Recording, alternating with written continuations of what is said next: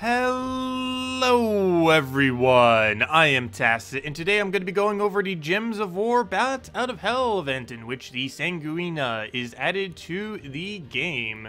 So this thing is a yellow-purple epic, so it ends up coming with 2 arcane stones each. This is really good for stocking up on if you need it for anything. Quite a few mythics use it, but as far as lower rarity stuff, you'd want to put it first into Herdmaster as well as then Falnessa. Falnessa, I believe this is actually the first time yellow-purple has been available since she got buffed about a month, 2 months ago, but she does do a lot of a large HP gain to your entire team off of Empowered now, so that's a pretty cool change that she ended up getting that makes her quite viable to actually go and fully trait. Other than that, later in the game, of course, Mythics and mainly Divine Ishbala as far as mid-range stuff. Really great Divine for all various Divine teams. As far as this trip, though, not really that good. Its traits are basically useless, and other than that, it's just a early game, maybe mid-game kind of true damage trip. It steals life, so that means it ends up doing true damage and then gains that much life. So if it does something like 32 damage, it will do 32 true damage to the target, as well as gaining 32 life for itself. And has a boost ratio off of 4 extra damage per purple on your team, any enemy team. So you could potentially have something like 20 additional damage if your entire team was purple and one of the enemies was purple, which would on average probably be about how much extra damage you would have if you were using her. Wouldn't really advise it though, because it is a 13 mana cost with absolutely no board control or anything like that, so you're better off just using pretty much any other true damage option for the most part, as it is rather underwhelming what it ends up doing, especially for an epic of all things. And it doesn't have any traits making it even useful whatsoever. It doesn't have any links. It doesn't have anything whatsoever giving it any kind of bonus there. So overall, probably a troop that is not going to be that viable. However, this troop is required for one thing that was somewhat viable this week, and that is, as of today, it is now possible to get Ghulvania to 10+ stars, assuming you have Draculus and all the other requirements. And this is somewhat relevant, as that is 1 whole additional HP that you'll now have for absolutely everything other than Arena. So that's like the only relevant thing that she's really there for, and you basically just upgrade her simply for that Kingdom upgrade. As far as the event stuff this week, we have ourselves 10% to all Undead, as well as 10% to all Mystics. I wouldn't really advise doing this, but if you use her on your PvP or Explorer team, you would gain 40 souls per battle, though you'd be better off just doing soul farming or Arena or anything else, as she's most likely going to slow down your team, and it just isn't worth it. Not to mention 40 souls in general is pretty low relative to actually soul farming. And other than that, all you have to do is kill a bunch of yellow and PvP and Explorer really easy. That normally just takes 2 hours, especially if you just go to any Explorer that has a high concentration of yellow. Just throw a quick Explorer team, maybe the new one with the Sunbird or Leprechaun with Firebomb, into the Mirage Queen with the Elemental bonus that ends up having. And just any quick Sunbird and quick throwaway and any quick Explorer or Challenge team will be able to get that done. Or sorry, any quick Explorer team, you could only do an Explorer PvP, would end up getting it done at a very, very quick pace. As far as event keys this week, it is normally, or it's mostly not relevant. Ghulvania does not have anything that is particularly noteworthy other than the fact that you might want to get the troops upgraded in order to, of course, get Ghulvania to 10 stars. Draculus is required for that. However, Draculus is also in the Soulforge this week, so you don't have to necessarily go for it off of event keys, but it is available there if you do want to try for it. Draculus as a troop is pretty underwhelming. Even Crimson Bat from the same kingdom is better than it. And you'd really only need it for the Kingdom upgrade itself. So probably a week that you might want to skip out on event keys if you're not planning on 10-starring the Ghulvania Kingdom, or maybe just doing it just up to Crimson Bat and then stopping once you finally have your Crimson Bat. Crimson Bat is slightly relevant just because of its high damage potential that it has. Ends up having a potential 4 times scroll damage against Divine teams, which might help against Rope Dart team, assuming this one can actually stay in first slot for it, or just in Divine teams in general, though non-Rope Dart Divine teams are pretty rare these days. But it does have that 4-time potential damage against them, and just an okay AoE true damage going for it. But for the most part, Ghulvania is a pretty outdated kingdom as far as most of the options are within it. Of course, this week we have Tower of Doom. I'll be going over some teams and going over this on stream quite extensively later on. However, one thing I do want to go over real quick is the Doom weapon itself. Compared to some of the weapons we get, not necessarily the greatest of things, but this one is pretty relevant for one really main reason. Well, one is its perks are pretty decent, but it gets to convert all yellow to purple. Or, I mean, sorry, all yellow to Doom Skulls. And this is pretty relevant because, of course, you can use this to counter Divine teams, like Rope Dart teams and anything else that might spam a lot of yellow off of Mercy or anything else like that. A really, really great yellow counter. There are not too many weapons that actually have a yellow counter, and of all of them, I believe this is now the strongest one. And it also has some pretty solid perks. Besides what a Doom weapon normally already does, It has a 2 mana steal from the first enemy, so it takes 2 mana from them and it gives it to you. It has a Bone Storm that you can end up synergizing it with other Skull Spam options, and it gets to drain 2 mana from each of the purple enemies. So it could potentially be pretty decent. There are a lot of yellow Divine teams that, oddly enough, do run like 1 or 2 purple, because the Bunny is purple, and normally Divine and Shpala, obviously, if you're going to run that into Divine, is also purple. So most Divine teams do run at minimum 2 purple in them, and you could use this to try to counter that out. You could even first turn drain them, so if you had like something like that Bunny on the opposing team, you could simply go and get your Scythe up on turn 1, hopefully off an explosion or something, and then simply drain the Bunny before it even gets to do anything. So there's a lot of potential with this weapon. I haven't really messed with any teams personally. I will be going over that probably on stream and throughout the week, but it's highly, highly advised to consider maxing out this weapon, or at least consider getting it upgraded some. Between the 2 events, if you did not use your scrolls from the previous Purple Doom events from several months back, you should most likely have enough scrolls this time around to be able to get it max. It is pretty pricey to do though, regardless, but if you can reach it, it is a pretty solid weapon. Probably even top 20 as far as how good it currently is, at least countering the meta at the current moment in time, if nothing else.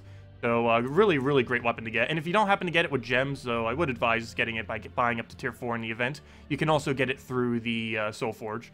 And speaking of that, let's go through the event thingies that we have this week. So, tomorrow we have the... Oh gosh, I actually forget the name of that faction now. That is a fail. That is the previous one that we just had. Not that one, but the Silver Necropolis. The one that I always keep mispronouncing, which is why I forgot it. But there's Silver Necropolis. We have the Wednesday just for the little bit of that Infernus pet thing. We have Thursday for the Death Knight. As far as Death Knight is from Ghulvania, so if you have any Ghulvania troops, or if you still want to try getting Draculas, you can offer those packs. Though you don't really need anything too strong. All you really need is Mang into Banshee or Dawnbringer into Banshee for the earlier battles. Anything like that is going to be perfectly fine. You just run Mang triple Banshee, and that alone is enough to solo all of them. Or if you're just doing the quick battles, you run Dawnbringer triple Banshee, and that will get you through all the free battles very quickly. This Friday does have Bounty Hunter. However, do keep in mind, I will not be around for the Bounty Hunter. If I have time that morning, I'll try to go over it briefly, but, you know, Bounty Hunter, same thing as always. It doesn't normally change much as far as how the meta is concerned for Bounty Hunter. Just a single troop really gets changed out every single time. So not much of a difference there. But do keep in mind, this Friday and Saturday and Sunday, I will not be around. I'll hopefully have some videos pre-recorded. But yeah, Bounty Hunter this Friday, and that will, of course, be lasting for the entire weekend event. And other than that, Soul Forge. So, Soul Forge stuff. We have a couple things worth crafting. As I mentioned a little bit earlier, we do have Draculas around. Draculas is a okay mythic. It's not really that good. It just gets to steal a bunch of life from all enemies. Does get to get pretty tanky from that. However, from an offensive perspective, it is pretty bad. Even Crimson Bat is better offensive than this thing is, and it just tends to be way too slow and way too low damage to really use more often than not. However, it is now required to get Ghulvania to 10+ stars for 1 whole additional HP, so for that purpose you might consider getting it if you already have a lot of the other core mythics, though it's definitely nowheres within priority. It's mainly one of those things that you get just for simply the kingdom upgrade. Other than that, while I wouldn't really advise it, there is, if you truly needed it, Sanguinia Mora. Sanguinia Mora is a pretty decent entangle. One of the best entangles in the entire game. It is a legendary, not a mythic. But if you are having some struggles with things like Delves, any of them that happen to use brown or green, Sanguinia Mora in Last Thought tends to be pretty good, as one of the biggest things that you tend to die from in Delves is Skulls. And this will be a really good counter to that, since you can just constantly keep entangling them. Other than that, the only other relevant thing that we really have this week, if you might want to consider getting it, is Elamagrim. Again, not really one of those that is super high priority, but it is good for 2 things. Purple Guild War and Purple Delves. This is only for like the lower to mid-range Delves, but if you did want to get it, pretty good for those, especially if you have fully traded Infernus, because it does need burn in order to get its loop going a little bit better. If every single thing on the opposing team is burned, that is 12 purple per cast, and that's a pretty high chance that it would hit an extra turn into a decent amount of damage, and also gets to have a pretty high attack reduction onto the enemy, and is also overall one of the better impervious troops within the game. So has quite a few things going for it. Still one of the more mid-range mythics, because it's only, again, really used for 2 things. It's used for Purple Guild War Day, which is the main thing it's used for, and it can also be used for early to mid-range Tower of Doom for purple, which it currently is right now. So could potentially have some usefulness in that regard. But those are the only things as far as Soul Forge that you'd really want to go out for as of currently. Other than that, just wanted to show a few teams, not actually using any, but just for the Tower of Doom, of course, if you are wondering what to use. Here are a few of them. More of a mid-range one, we have Mountain Crusher, Element Grim, Infernus, and Possessed King for the infinite Element Grim loop.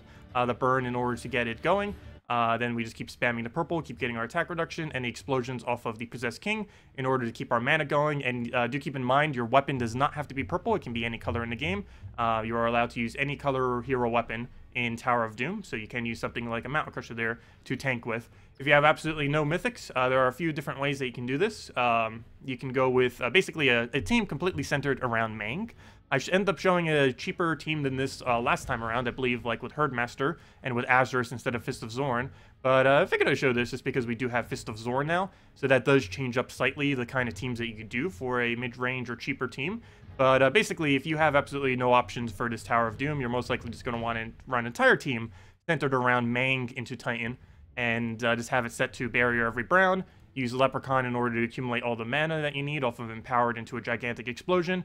And there's a few other options that you can do here. You could use Herdmaster for the cleanse. You could use Divine Ishbala. If you do use Divine Ishbala, the Fist of Zorn Divine Ishbala is probably one of the better, slightly cheaper options that you have. Her trait stones are available this week, so you can fully trade her. It has a transform red to skulls, and then transform all green to yellow.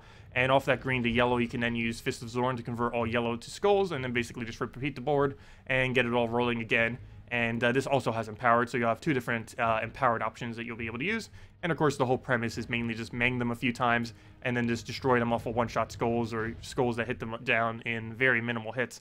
And that is basically everything that we would need to do with that. And of course, if you're going to be farming just the standard event, you just go to any single kingdom that has a lot of yellow in it. Can really be wherever you just want to go for trait stones. The White Helmet stuff does have a pretty decent amount.